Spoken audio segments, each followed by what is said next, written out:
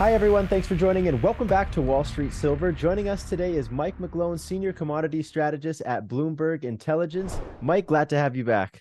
Hello, Ivan. Thanks for having me back. I love that red chair. I find it intimidating, but I'll do Yeah, my best to keep up with you. I appreciate having you back on to talk about the markets. There's so much confusion in the markets right now, Mike. Every time someone mentions AI, their stock goes up. What are you watching closely in the markets right now as the market develops? Um, key thing I'm watching is this I would say unstoppable rally in the stock market despite and the tilt towards, oh, it's different this time. We're not going to have a recession despite the biggest pump in liquidity that's dumping at the highest pace ever, despite the tilt towards recession in Europe and the scramble for fiscal and monetary stimulus out of China. It's global, Hmm. and the U.S. stock market remains the shining star. And we're taping this on maybe an hour before the Fed tightens in July, and that's the fact. The Fed's still tightening, and there's still price for more tightening. They're probably going to be hawkish, and I look at it as this risk asset rally is fighting the Fed and is at much greater risk of reverting. And yes, I've been early. Yes, I've been wrong lately, but there's significant signs of that tilting that way.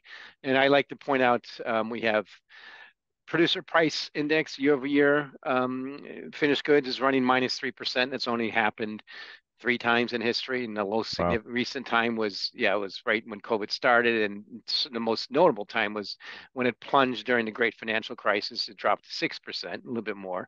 The Hmm. Fed was almost every single time the Fed was either focused on easing or easing. This has never happened. And then we have money supply dropping about the same 4% to, on a year-over-year basis, the U.S. money supply. Now it's virtually that never really mattered, but when it pumps up to 26% and then the highest ever, and then goes down to 3%, that matters. So I look at this as the market I think is in potentially a silly stage. Right. Just recently, one thing I like to watch is you look at the NASDAQ versus its 50-week moving average. It recently got to 25%.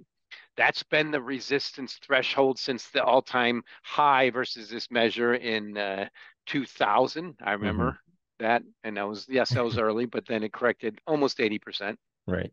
And I see similar risks. So the key thing I'm really focusing on is at what point will the Fed stop tightening? And I'm looking at my WIRP function on the Bloomberg, and it looks to me like they're probably not going to stop hiking until the stock market tells them to. Now, so far, the stock market's told them to keep hiking, told them to Right. keep hiking, and they have. Um, and we have at the moment, we haven't at the point you're going to publish this, we're going to hear from the Federal Chairman, Federal Reserve Chairman, but futures are priced for continued vigilance, which I think Right. is appropriate. And I think it's part of that lose-lose. They're just going to keep hiking until the stock market goes down. And as our chief strategist, Ira Jersey says, they're very unlikely to cut rates until unemployment goes up, which means recession virtually guaranteed. Yet the market's priced that we're not going to have that. So what happens if the stock market just doesn't go down and they just Yeah. keep raising rates, and it's stuck in this, like what you said, that silly stage of that spiral of it, the stock market keep pumping up while the Fed keeps raising rates, and what if there's just no control for that, Mike? What Well, what, that would what be do you great. see? If it'll be great if the stock market doesn't go down, Okay. and they stop raising rates as their measures of inflation plunge. The key things they watch: our employment cost index is running just below 5%, personal consumption expenditures, these core measures that are really sticky. Our economists said these are going to stay sticky. So that means the Fed's going to stay vigilant. But you also have to kind of, for me, for us not to have kind of a reciprocal reaction to the biggest pump in liquidity in history that's dumping, um, we'll probably have to rewrite the textbooks and histories of and lessons of economics. And I'm happy to do that from the future. But my bias is still I've earned that nickname Mick Gloom, and I like to say, well, if there's a hurricane coming and I don't warn you and you are hurt, then I'm at risk. I mean, that it's that would be inappropriate. So that's what I'm doing. I'm just simply warning that. So I do see Right. things. Right now we have that 2-year note running 5%, about 5%, and I still think yes, there's a high levels of cash. I still think that's um, it's it's appropriate for investors to overweight things like Hmm. that and underweight risk assets like stock market and cryptos. Cryptos are to me a potential. The way I see this, if I'm right about what I see as potentially the most significant economic reset of our lifetimes, if Right. I'm right about that, the leading, rapidly advancing revolutionary technology that led this rally, cryptos, notably Bitcoin, should lead on the way down. And that's been happening. Bitcoin's been unable to get above 30,000. I don't know if we want to go there right away. And it's showing that divergent weakness that I expect will continue to play out. And of course, what are going to be the bumps in the road? I don't know. The bottom line is if you're long risk assets, great. I'm glad you've done well, but you're still fighting the Fed. And the Yeah. rules don't fight the Fed. Yeah, absolutely. And where do you see as this recession heats up, and you said a little bit earlier with everything how it plays out, a recession is guaranteed. Where do you see gold and where do you see precious metals? Where do you see silver going? Well, see, the thing is, I don't, it's let's say guaranteed. Nothing's guaranteed. Yeah, yeah, of Death and course. death and taxes. But let's look at the New York Fed probability recession from the yield curve is the highest since 1982. Certainly from a yield curve standpoint, it's all tracking that way. We've never seen PPI collapse like this with the Fed still tightening. Those rules of economics are poor. So I think gold is going to be one of the best performing assets and still continue to. So here's a unique thing. At this date, right as July 26, on a 12-month basis, gold, copper, the S&P 500, and the Bloomberg Galaxy Crypto Index are all up about the same on a 12-month Right. basis, around 15%. The next 12 months, I see gold as the most likely to continue to outperform that bias, particularly if we just get a little bit of reversion in the stock market, because everything will trickle down from there.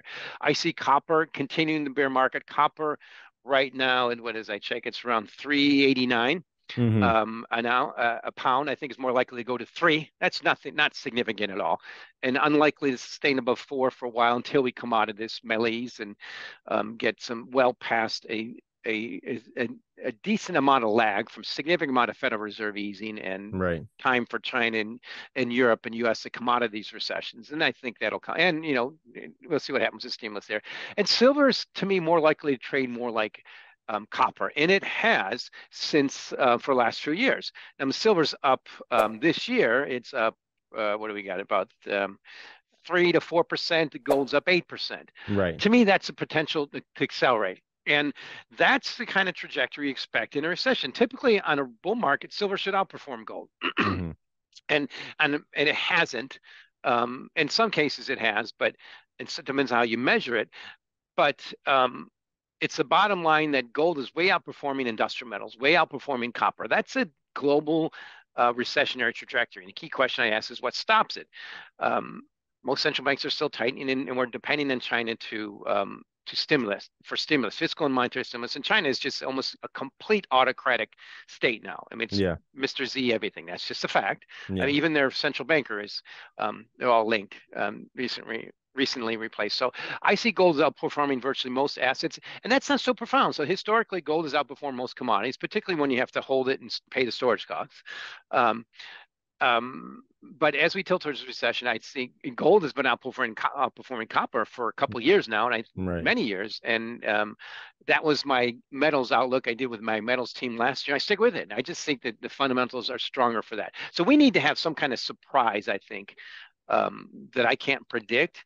And we Absolutely. need to not have that normal tendency for markets to respond to Federal Reserve hiking the most ever and central banks hiking the most ever, as we tilt towards recession and things like that, and housing peaks and all that fun stuff. So, um, Absolutely.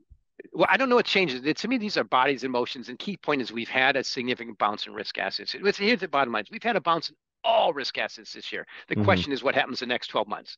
And I view silver, industrial metals, silver's more of industrial metals, much more susceptible than gold, the precious metal. So, and you absolutely nailed it. So, Mike, the news coming out, there's like new news coming out last week of after months of debate on various currencies and commodity baskets, China and Russia, they're settling on gold as the basis of the new Okay. international lead system. How hard are they pushing to destabilize the US dollar, or is it all just smoke and mirrors? What do you think? It's all the above. I mean, they have no choice. They have melting currencies. They're trying to peg to the dollar, and over time that never works. And even Right. all currencies, fiat currencies, depreciate over time. And the big issue now is the U.S. Treasury. You can clunk your money down with in U.S. Treasuries and get 5% to your notes. You can get 5.25% in a 1-year bill now. That's and the world's safest, most secure asset. Hmm. It's hard to compete with, and they're trying to compete with that. So to me, that's the key thing now: is there is an alternative to risk assets, and the Federal Reserve is keeping it that way. So what you're seeing is that internal battle from countries, particularly these are the two most autocratically led countries in the world, and supporting a war. Both China and the unlimited friendship between Mr. Z and Mr. Putin, and the Hmm. war, they're all related. Hmm. Is going to look, we're going to think we're going to look back at that history as that's not a good thing for their own countries and currencies. So I'm not worried, but the key bottom line is some of the deepest pockets on the planet, i.e., central banks and some of these countries are all going for gold. Why? Because they have to. It's default. Their only alternative is the dollar. And what's the difference between gold and the dollar? Obviously, it's the paper, but you get 5% in that dollar right now on a base layer. That's competition for gold. And if you're buying U.S. assets in the U.S. stock market, you're getting a tremendous return this year. You're up 17% in the S&P 500. Those are major headwinds for gold that I think are going to go away when we get a Fed pivot. What's going to take for a Fed pivot? The number one factor I think for it to happen sooner is for the U.S. stock market to go down. So to me, Wow. that is something that has happened. That has not has happened. That's part of what's pressured gold, even though it's still up 8% this year, almost 8%. And the question is, how much further can these stresses remain? So I think one thing you also need to be pointed out, it shows what's happening is the absolute supremacy of the dollar, particularly with this war. And you're finding that out. China's pegged to the dollar. The Hong Kong dollar is pegged to the dollar. And they said Right. they're going to potentially allow central bank digital currencies there, which means it's going to be pegged to the dollar. So it'll be basically a crypto dollar. So it's just showing how dominant the dollar is, even though people say it's not. I Right. like to say, well, good luck. Find another currency that's better, and hope you can get your 5% and your T-bills and get that money back and safe in the deepest liquid treasury market on the planet. Yeah, absolutely. And PacWest, have you seen the news with PacWest Bank this week? It had a massive drop in the stock price, and some are saying it's due to an emergency merger between the two regional banks. They're saying that they need to get larger so that that combined they maybe get more systematic protection. What are you seeing with these regional banks? Like what, especially with PacWest? Are you watching that? And I saw it. I watched. Not much of my focus, Yeah. but I like how you said that the emergency. What you call the emergency merger? Yeah, Yeah, yeah. that's a cool terminology. An EM. Didn't think of it that way, but I appreciate you mentioning it. It makes sense. But here's the bottom line with this issue we had with the banking money still leaving banks, except for J.P. Morgan, and Right. going for treasury bonds and money markets is still the case. And the main reason that created this problem with banks was this offset in duration in their treasuries is actually getting worse. The Fed is still hiking rates. Hmm.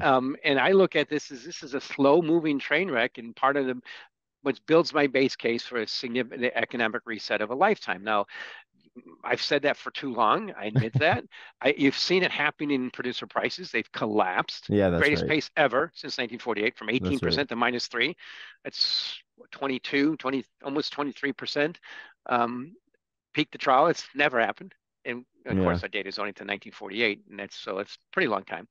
Um, and money supply collapsing, all those kind of things, and the big spike we had in housing prices that's all now negative. All this stuff is still has that headwind, which is what I like to point out is when we had similar inklings like this in 2008 Hmm. and 2001, most of those 2008. The Fed was easing. Most central banks were easing aggressively, and we're still tightening. So simple rule: don't fight the Fed. Yeah. And I that's just a simple liquidity pool still happening. Yeah, absolutely. Well, Mike, it's such a huge pleasure having you come down to talk about commodities, the markets, and everything with the Federal Reserve. It's a huge pleasure.